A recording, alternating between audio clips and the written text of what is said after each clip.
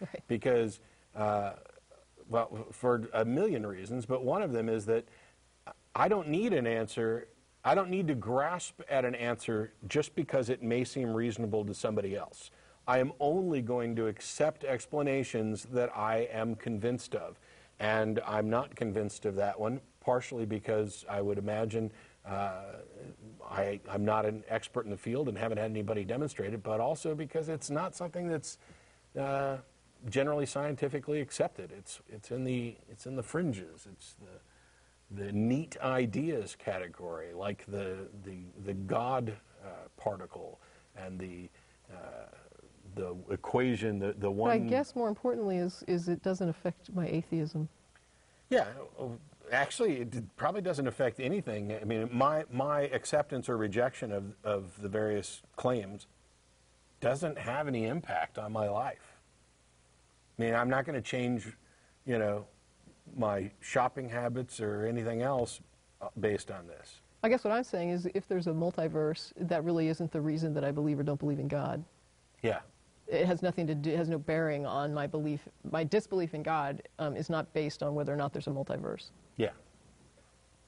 Okay, so I guess my third question would be then, if this hydrogen collider, or let's say some sort of technology is invented in 20 years that picks up what is called the God particle, what would your beliefs be then? It would depend on what it demonstrated. But well, I mean, if something is the creator of the universe, for example. If something is demonstrated, I would not accept demonstrable, conclusive evidence. I would, but until that day, I don't believe it. But my thing is, I don't know, maybe I'm just really, really wrong here because this isn't my area at all. But the God particle has nothing to do with demonstrating that there's a creative intelligence behind the universe. It's a label that they put on a hypothetical particle that they're trying to demonstrate that may give us the answers about, but that it doesn't mean that there's all of a sudden this transcended intelligent being. Right, just to clarify, what I was saying was whatever is demonstrated, I would accept, but it would depend on what was demonstrated. If somebody asked me, then what would you believe? I would believe whatever was conclusively demonstrated, but I don't know what that would be until I'm confronted with it. They find a particle, I'm going to believe is a particle, just like uranium. Any atomic structure we've identified, any protons, electrons, etc. I'm going to accept whatever the findings of science are to the extent that I understand them. Granted, there are things that I don't understand, so I can't possibly accept them.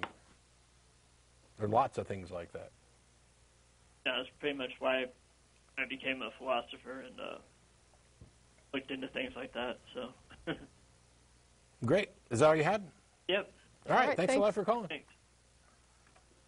We've got Chris in Greenville, South Carolina. Hey. How are you, Chris? All right. Wait, this says South Carolina, and that says North Carolina. Which is it? South Carolina. Aha.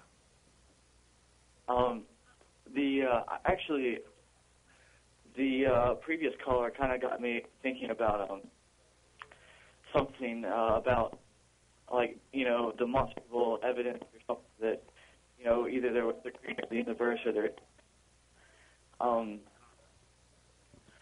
What would you guys consider evidence for a creator? Something like, would it be like seeing a creation or something? I mean, something created like out of nothing or something.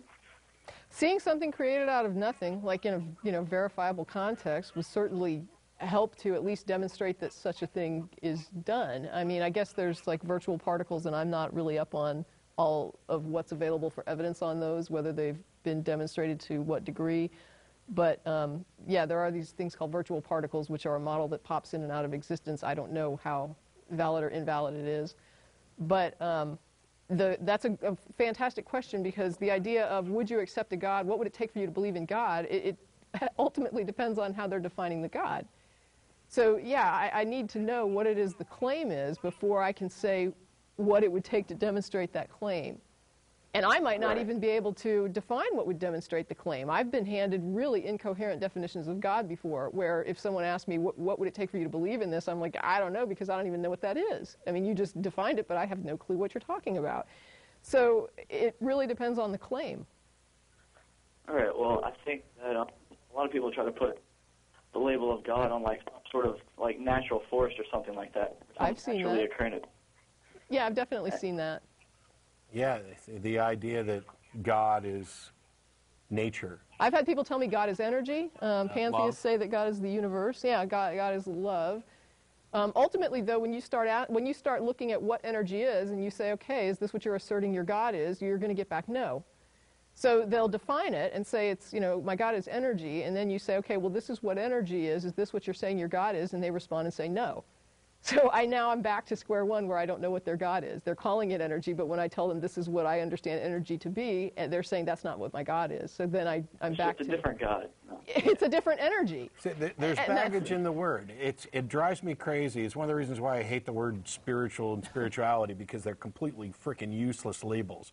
But the label that God that gets bandied about, people are like, oh, no, God is nature, God is love, God is energy, or God is all of us, or some consciousness. Yet, no.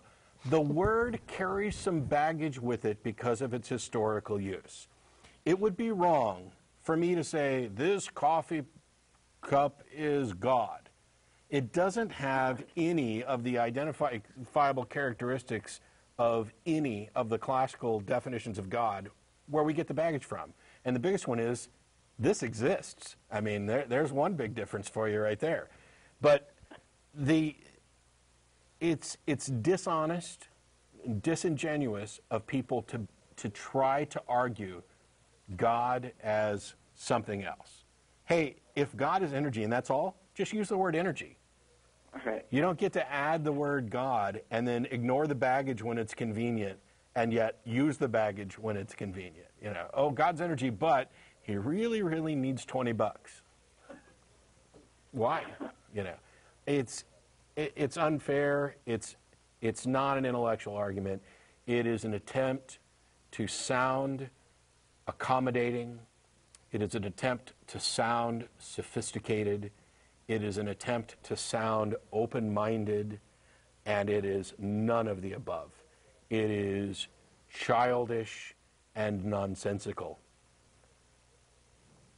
I pretty much agree with that, but I don't want to really sound like I'm 100% agreeing with you guys. It's the fact that I'm just gonna kind of go along with your general thoughts. I want to present other ideas that conflict, so we can either argue about something like that, so we can learn more or something like that. So the thing that I was mostly thinking about is to demonstrate, I guess, creation or something like that. I would consider, if I saw something coming from nothing, evidence of creation. I wouldn't say that's 100%. Maybe there's some other force behind it or something, but I would say that's pretty strong evidence. Let me just say that right now there is a model called a virtual particle that is, like I say, I don't know how demonstrated it is, but there seems to be some indicator that there are things that pop into manifestation that is measurable and then disappear and then pop in again. So you might want to look that up, because my question would be, what if you had a particle that could wave in and out of measurable manifestation? That to you would be demonstration of creation? I've seen something. I would say no, that because it's sort of, I really don't know how to express my ideas about it. I can't really find the right words. I wish I could, I guess, articulate myself better, but I think one of the things we have to be careful about is, what you mean by something from nothing, sure, that'd be evidence. The question is, how do you test and identify that? Because I've seen something apparently come from nothing. I've been to tons of magic shows where that happens.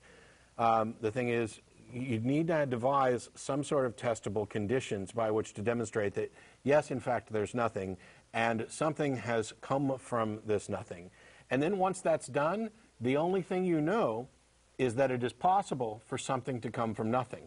In order to claim that you've identified the cause of this, you need additional evidence.